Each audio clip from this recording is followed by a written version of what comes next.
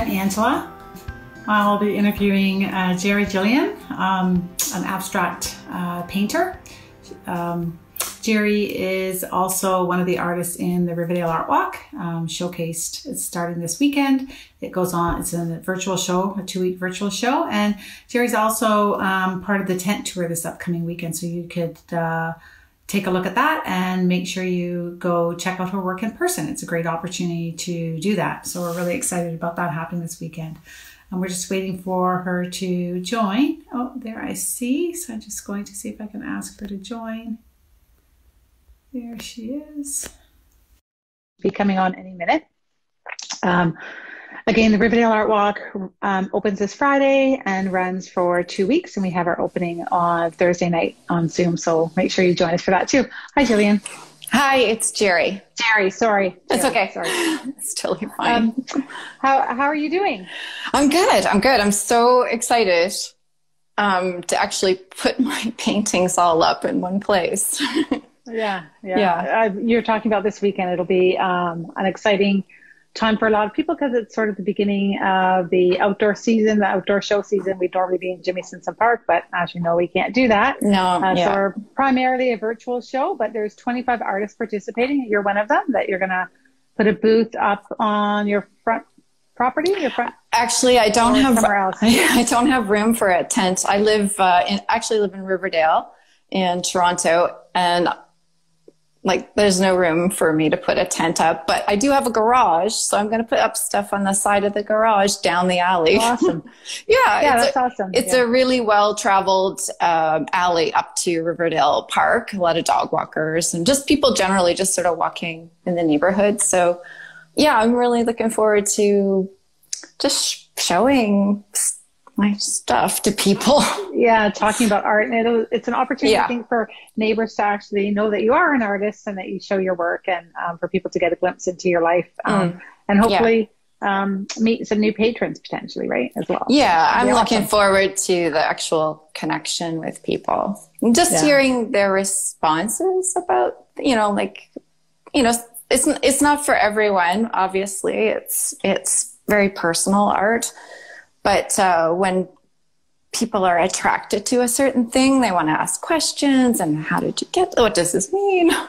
So maybe you can tell us, maybe you can tell us a little bit about your art practice. I think your background is in textiles and that sort of informs some of your work. Maybe you can tell us a little bit about that to start. Yeah, I have a career that I love. I'm a costumer for the film industry, and through that type of work, I work with textiles a lot. I started as a seamstress, and then I worked as a textile artist doing dyeing and printing and all that kind of stuff. Aging, that's another thing that we do a lot. We buy a lot of new clothes and make them look old. So those sort of fabric manipulation techniques, they're finding their way into the paintings for sure. Right. Yeah. Are you in your studio there? I am. Would you like a little tour? Yeah. Do you want to just show us a little bit about your work, and then you can talk about your process and your practice a little bit more? Okay. Yeah, it'd be great for people to see you, because I'm not as familiar with your work. This is the first time you've been in the Riverdale. Yeah. Even though you live in the neighborhood. Yeah. Yeah. No, I've never really actually shown my work before. So this is all new. Oh, so awesome. These are pieces that are going to be in the show. And I'm test driving this grid system because I've never done any of these kind of outdoor exhibits before. Right. And down there, that's all paintings that are lined up, ready to go. Some more over here. Oh, wow. You've got a good body of work. I have so much. I've been painting for 30 years, but just have never shown anybody.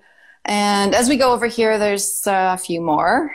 And the one on your easel looks beautiful, that one. Oh, thank you. I'm not sure if it's done, but it's getting close. We're still communicating, if you know what I mean. Yeah. Yeah, we're still talking. So we're not quite done, but we're getting close. So yeah, this is a very, I'll put you back, a very special room in my house. It's my painting studio. It's a practice studio. I do yoga in here, and I've attempting to meditate. But what I'm finding is the paintings are meditation, right? Like you're just so involved in them, everything else kind of falls away. I think I can actually see that with your work quite easily, because it sort of has a lot of the work that I see online anyway. It's a little bit harder to see because we're further away, and with the camera, maybe later on you can go a little bit closer up. Yeah. But they kind of have like a central sort of drawing point. It almost reminds me, I mean, not really tie-dye, but sort of that concept of like, sort of like going into like a point and sort of draws you in. And I think that helps with meditation. If I think about all that, because I meditate a little bit.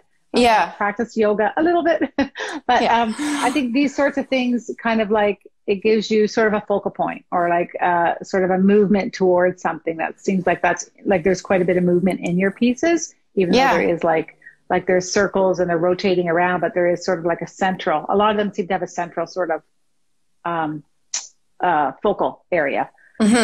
Yeah. So it's just constant experimentation with different materials and color combinations to try and like, is it too much to bringing it back and forth, right? To try and find the right sort of tone for it. So when you say different materials, in my mind, I thought of you as an acrylic artist, but but maybe primarily, I don't know if that's true or not. Maybe you can talk a little bit about that when you say like different materials, like what is your process? You're laying down your layers and. Well, I'm pretty much open to anything that's like a water media. So that's watercolor, gouache, or acrylics. And any of the sort of like, I use ink pencils and kind of anything that kind of blends with water blends into the painting. Like I'm happy to use any of that. And I'm reaching for different tools all the time and experimenting with a lot of texture to start with and then refining it. And I sand a lot to kind of excavate the layers. So does that create that like smoother sort of like transition from different colors when you're sanding back, or just revealing little pinpoints of different colors that are under exactly. Or? Yeah. It's like sometimes I'll put a layer of something on and then I'll be like, oh, what have I done? And then I'm like trying to scrub it off or something. And then you're like, oh, well, that's kind of neat. Right. Yeah. So every step matters, it's all building towards something that's creating something new. Yeah. So it sounds like you're a very intuitive painter where the one layer is going to next inform the next, and whatever you're doing. Absolutely. You don't have like exact, you don't really have a exact image of what your end goal is. It kind of evolves. No, is that fair to say? Yeah. Like I've had to throw that idea out the door years ago. Like I'd have all these sketches and I'm going to paint this. And then you get in there and that's not what you're painting. Like the painting is telling me what it's painting. Like I'm just responding every time I put another layer or another mark. Like this morning I'll show you something. I thought this painting was done, but I don't know if the light is good enough, but like it was almost done, but then it just wanted this little mark right there. So I added that this morning. I don't know if you can see very well. I can see it. Yeah, you got an orange spot, right? Yeah? Yeah. And now it's sort of like a little beauty mark or something. So now I feel like it's done, right? It's just like that. Lovely. And that painting's been hanging around here since 2017, needing a little something, something. Yeah. I've heard that from a lot of artists, actually, even just today.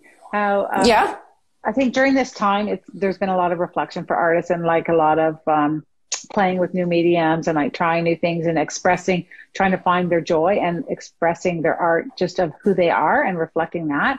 But also I find that like letting art sit for a while and then going back to it, or going back to pieces that they haven't visited for a while. And this sort of tells that story as well. Like sometimes the pieces progress, but maybe it's from 2 months ago or 3 months ago. Maybe it's from a year ago. Yeah. So I think all artists have done that. Yeah.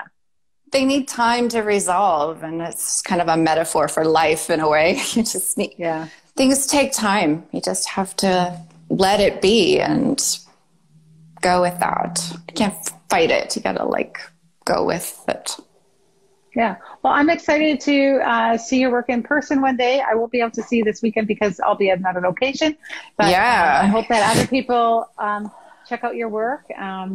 If it is, because you haven't shown very often, so it's kind of great to be able to see work in person. And if they can't make it this weekend, what's the best way for someone to get in contact with you?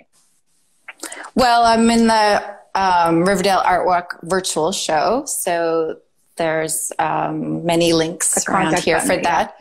Yeah, and I have a website which has some of these pieces on it, but I'm kind of been holding most of it for the show itself. And because I'm showing in person too, I have a few pieces that are only going to be there as well, because it was just too many places to juggle it all.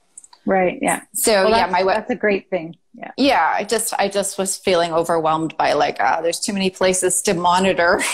So I just had to kind of like, take down the stress and just do it.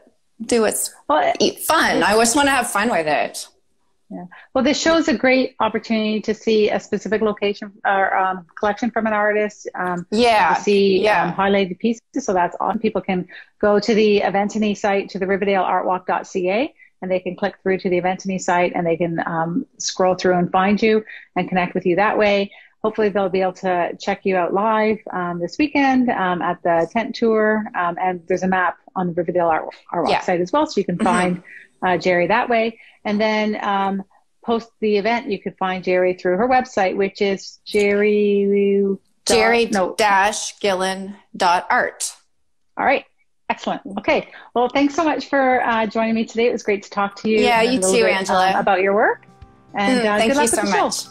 Yeah, you too. It's going to be great. Yeah. All right. Okay, awesome. thanks. Okay. See you. Bye. Bye.